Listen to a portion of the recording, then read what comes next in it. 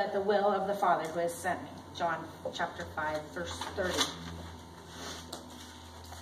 When Jesus first prayed, he was hoping God would figure out another way for the situation, that he wouldn't have to succumb to the beatings, he wouldn't have to be crucified for our salvation.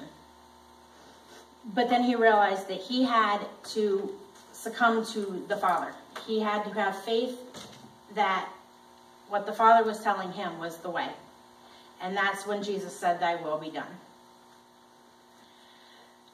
He realized the Father knew best, and he had to do the Father's will. Jesus taught, and I found this is so weird. I had sat and I had looked up everything I could possibly find for the word faith in the Bible. I have so many scriptures written down. And I started reading them. I'm like, this ain't hitting it. This ain't hitting it. This ain't hitting it. This ain't what I want. This ain't right. And then 6 o'clock this morning, I started digging in. And I read about, it's Mark chapter 11, verses 12 through 14, and then verses 20 through 26, where Jesus taught his disciples a valuable lesson in faith with a fig tree. Do you remember that one, Dave? With a what? Fig tree? Oh, yes. I don't know. Let me find it. This is how I don't understand how you guys do it, keeping track of all this stuff in here. This is a big book. I got a big head. Your Bible's thicker than mine.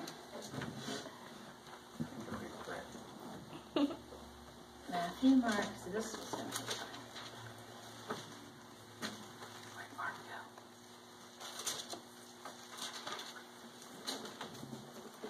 go? I marked this, and then I didn't mark it in my Bible. Sorry. What was your reference now? Huh? What was your reference, Mark? Oh, Mark 11, 12 through 14. You can tell my Bible has not been used enough. You want somebody to read that for you? That would be great, Pete. What was the verses? 11, Mark 11, 12 through 14. Okay. Thank you. Yeah. And on the morrow, when they were come from Bethany, he was hungry. And see a fig tree afar off, having leaves, he came, if happily he might find anything thereon. And when he came to it, he found nothing but leaves, for the time of the fig was not yet. And Jesus answered and said unto it, No man eateth thee hereafter. And the disciples heard it. That was my point. That Jesus told them not to eat from that tree. The disciples didn't question it, and they left things alone. And then you go to verse 11, 20 through 26. And it says, now there were 7... Wait, is that where I want to be? No, see, that's not...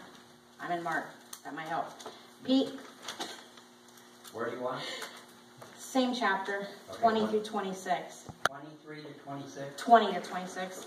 20. 23 might work too. And in the morning, as they passed by, they saw the fig tree dried up from the roots. And Peter, calling to remember, saith unto him, Master, behold the fig tree, which thou cursest, is withered away.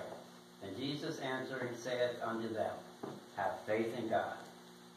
For verily I say unto you, that whosoever shall say unto this mountain, Be thou removed, and be thou cast into the sea, and shall not doubt in his heart, but shall believe that those things which